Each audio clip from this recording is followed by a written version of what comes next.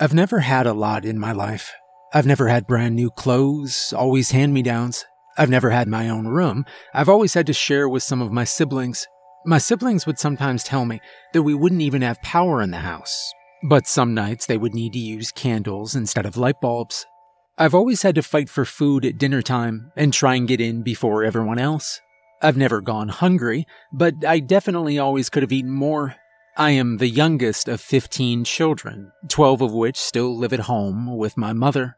My mom is a single parent, and she tries her best to give us all a happy and content life, and for the most part, she does an amazing job.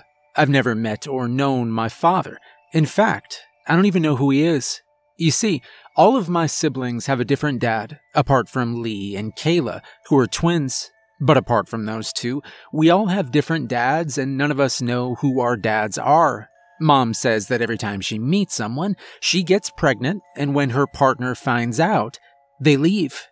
I think the fact that we only know our mother is something that my siblings and I have all come to terms with. 3 of my siblings, 2 brothers and a sister, have all moved out of home and are quite successful.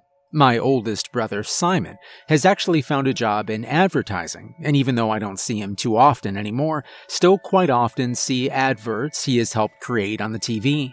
After my siblings moved out, things at home got a bit easier. There's more food on the table, and a little bit more money to go around. Most of my siblings are older now as well, so they all have a job and help out with bills and pay their own way throughout life. Now, it's only me and my sister, Lisa, who are left at high school. Lisa is in her final year, and I still have 2 more years left of school. As I'm in the final years of my schooling, I'm allowed to choose some subjects that are of interest to me, and one of those subjects that I chose was history. I've always been fascinated by the past, and the people and the events that happened before I was alive. My recent assignment for my history is to research 3 different ancient mythical creatures and write a report about the creature and how the myth surrounding the creature affected different cultures and peoples. I always like to go above and beyond with my reports for history, and so that's why I decided to go to the library in town to research using old text and books. Well, maybe it was because I wanted to go above and beyond, or maybe it was because my mom can't afford decent internet at home. But either way, I ended up at the town library after school on Tuesday night looking through older books to find out about different mythical creatures. This isn't the first assignment that I visited the library for help, so I've built up a relationship with the librarian, Mrs. Poole. She's an older lady with short gray hair, and she always carries her glasses in her hand, but I never see her actually wearing them. I have established a decent relationship with her over the past year or so, and due to that, she's always willing to help me with whatever I need. In the library, there's a small section of very old books and texts that is usually closed to the public, and is only able to be accessed by academics from the university, but Mrs. Poole is always kind enough to let me access it. Once again, I told Mrs. Poole about my report, and she told me that she knew just the book that could be helpful. She walked me over to the academic section and told me to put on the special white gloves that you need to use when handling these aged texts. She then also reminded me to not tell anyone about being allowed to view the old books, which, of course, I promised not to. I sat down at one of the tables in this section and watched as Mrs. Poole walked away and opened a locked door, which I knew all of the books were stored behind. She disappeared into the room behind the locked door, and I patiently awaited her return.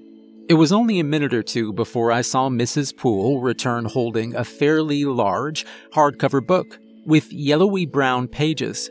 She placed the book in front of me and told me to be careful with it. "Please don't damage it in any way, otherwise I'll be in all sorts of trouble. This is a 300-year-old book," she told me. "I'll be back in half an hour to collect it. I hope you find what you need." I looked down at the book and saw that written in green ink were the words "Creatures and Beasts." The title was in the center of the cover, and underneath the words was a small image of what looked like a red dragon. I admired the artwork for a moment before carefully opening the book. I lifted each page and placed it down gently. not wanting to damage it and get Mrs. Poole in trouble. I looked through the many pages of the book, each one with a different painting of a creature, which underneath had a paragraph explaining what the creature was and where it could be found. I looked through the pages, trying to find the 3 that I wanted to write about. I read about the Bone Fairy from Scotland, the Tree Walker from Canada, and the Sky Dweller from India. All of which I found interesting, but I couldn't find enough about them to write about them in my report. I kept on turning the pages of the book, and I read the words, "The Alluring Harpy," and saw the small picture underneath. I stopped and couldn't believe what I was seeing. The Alluring Harpy was a winged woman that had long claws at the end of her arms. She was wearing a light purple dress, with her wings sprouting out the back of it. She had a seductive smile and eyes that looked inviting. It looked like the sort of creature you'd find in a book about ancient mythical creatures, and normally I wouldn't think anything of it, but there was something about this picture. The face of the harpy was the face of my mother. I don't mean they looked similar or bared a resemblance. I mean they looked exactly identical. I was looking at a painting of my mother. I sat staring at the photo for maybe a minute or two, but my stare was broken when Mrs. Poole returned and said to me, "I'm really sorry, but I'm going to have to return that book now. The curator is here, and I can get into a lot of trouble for allowing you to read this book." She then went to grab the book off of the table and return it. I hadn't read yet about the Alluring Harpy, and so I quickly begged Mrs. Poole to give me one more minute to read about it, but she said that it wasn't possible. She said that she could take a photo of the page for me, though, and I could collect it the next day. I told her that would be great, and that I would be back the next day to look at the photograph. She then took the book off of the table and walked it over to the locked door. I quickly left the academic section, careful to avoid being seen by anyone, in case it was the curator. I managed to not be seen, and made it out of the front door of the library and out onto the street. I looked back at the library and thought about what I'd seen. I knew that it was probably just a coincidence that my mother looked exactly like the picture of the harpy, but at the same time, I thought it was too similar to not have any connection to my mother. I walked home from the library, plagued by thoughts of my mother and the harpy. I couldn't get it out of my mind. I didn't really want to see my mother when I got home, because she'd know something was wrong, and she'd find a way to get me to talk about what I'd seen. So, I was disappointed when I arrived home and saw my mom's beaten-up Toyota sitting in the driveway. I slowly walked inside, trying to avoid my mom and go to my room that I share with 4 of my brothers. I walked in through the front door, and standing there in the hallway was my mother. "Good afternoon," she said to me. "How was your day today?" I looked down at my feet and answered that it was a good day. I then tried to excuse myself to go to my room, but she stopped me. She knew something wasn't right. She asked if everything was okay. I told her it was. I don't know why I was so nervous about my mother now. Just because I'd seen the picture, it didn't mean it was her. That was just crazy. My mom would have no idea about any harpy, and I knew that I was just being silly. But still, I couldn't help but feel nervous around her. "Are you sure that everything's okay today? You seem different. Like you're nervous about something," my mom said to me again, trying to get an answer out of me. I stood there for a moment before I began to speak. Yeah, everything's okay today, Mom. I just have a history report due soon, and I'm not too sure what to write about." "Oh, I can give you a hand with that if you want," she offered. I then decided to explain about the assignment and tell her about a few of the mythical creatures that I'd seen in the book. She told me she didn't know much about that sort of thing, but she'd try and help me anyway. I told her about the Bone Fairy and about the Sky Dweller. I didn't really need help with these, but I was building myself up to mentioning the Alluring Harpy. Eventually I did manage to mention it. As soon as the words, "the alluring harpy," exited my mouth, I saw the look in my mother's eyes. The look of fear. The look someone gets when they've been caught. "Never heard of this creature?" Mom finally managed to say. "Sounds interesting, though." I told her that I didn't know much about it, but I wanted to know more. She then told me that if I didn't know much about it, then maybe I shouldn't write about that creature. She then flashed me a sweet smile, and her eyes almost sparkled at me. I suddenly felt a lot more comforted. I realized how stupid I was being, and that there was no way that there was any connection between the harpy and my mom. She then lightly touched me on the shoulder, and I felt a warmth run through my arm, and all of my worries of before were now vanished. I now felt a lot better. My mom then excused herself and told me that she had to get dinner ready. She left and went to the kitchen to begin cooking. As she walked off, I could have sworn I saw a slight bulge under the back of her top, right where a wing could have been. But I quickly dismissed this as my eyes playing tricks on me. For the rest of the night, I didn't think too much more about what I'd found or the bulge under the top. I slept very well that night, much better than I normally do. The next day, I awoke early, got up, and got ready for school. When I went down to the kitchen, my mom had already left for work, and so I didn't see her that morning. School passed by quickly. Soon it was the end of the day, and I was about to walk home, when I suddenly remembered the photo that Mrs. Poole was going to take out of the book. I'd almost completely forgotten about it, like it'd been wiped from my memory, but I remembered at the last minute, and decided to head to the library to get a look at this photo. I made it to the library and was greeted by Mrs. Poole, who, when she saw me, reached into her pocket and pulled out a small photograph. She handed it to me, and I saw that it was the picture of the page I wanted to read. It was hard to read because the photo was so small, but I managed to read it. It read as follows: "The alluring harpy is a dangerous beast. It uses the power of love and desire to get what it wants, and what it wants is to spread its evil across the world. The harpy will disguise itself to look like a human woman, but it actually has sharp claws, sharp fangs, and wings. The harpy will use its powers of seduction to seduce men, where it will then try and reproduce with these men. Its powers of seduction often come from their beautiful smiles, their enchanting eyes, and their soft touch. Often, harpies will have multiple children to multiple men. Once the harpy has mated with a man, it will perform a small ritual that involves lighting candles and then eating the male. The harpy will then be pregnant and will soon give birth to its children. Harpies will often have around 50 to 20 children in a 30-year period, before waiting 100 years, then starting the mating period once again. Its offspring will appear human, but when they reach a certain age, they will begin to develop their own abilities of seduction and manipulation. They, then, only have one purpose. They must manipulate as many people as they can.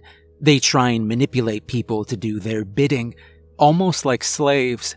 Once the harpy's offspring are old enough, they will begin to mate as well, and they will try and pass along their bloodline to as many people as possible. The goal of the alluring harpy is to slowly take over the human population with their own bloodlines. I finished reading, and I couldn't believe what I'd read. The multiple children with multiple men really struck me. I also was concerned about the harpy's smile and touch, as this was something that I'd experienced the night before with my own mother. Her touch had seemed to make all my worries disappear. Maybe these are all coincidences, and I'm just worrying about nothing. Or maybe I am one of the offspring, and I am yet to fulfill my purpose. I really didn't know what to think, so I just stood there, in the middle of the library, clutching the photograph of the textbook. "Is everything all right, dear?" Mrs. Poole said to me, looking concerned because I hadn't moved for a little while. I took a second to process what she said, but once I had, I answered that everything was all right, but I needed to be going now. I handed back the photo to Mrs. Poole and thanked her for getting it for me. Then I headed out of the library door and began to make my way home. So many questions swirled in my head on the walk home. Questions I wasn't even sure I wanted the answers to. My own thoughts must have distracted me, though, because before I even had time to process all of them, I was standing in the doorway, looking up towards my house. The house that my mother was inside of. Everything appeared to be normal, apart from one thing. A small light was illuminating from within my mother's bedroom. The light was shining through the thin curtain that blocked the view into her bedroom. I could see that this light was flickering, and so I knew exactly what it was. A candle. I felt a small rush of fear begin to overcome me. My mother had never burnt candles since I'd been alive, and after what I had just read, I was worried as to why she was now. I slowly walked down my driveway into the front door, trying to stay as quiet as possible. I knew that was all ridiculous. My mother couldn't be some creature that seduces and eats men. It sounded so stupid when I thought of it like that.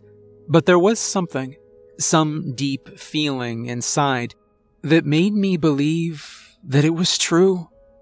Once I reached the front door, I pulled out my keyring, found the front door key, and slowly inserted it into the lock. I slowly turned the key and pushed the door open.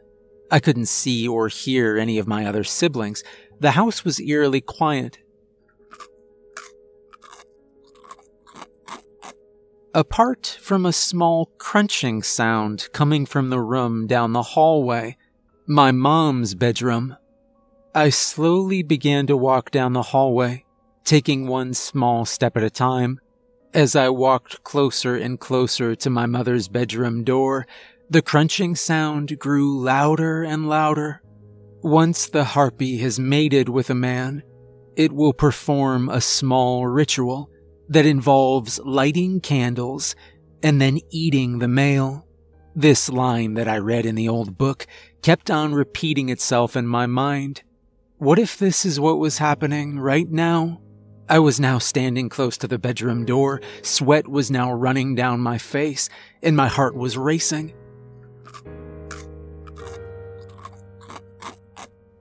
I could still hear it, the crunching sound from beyond the door.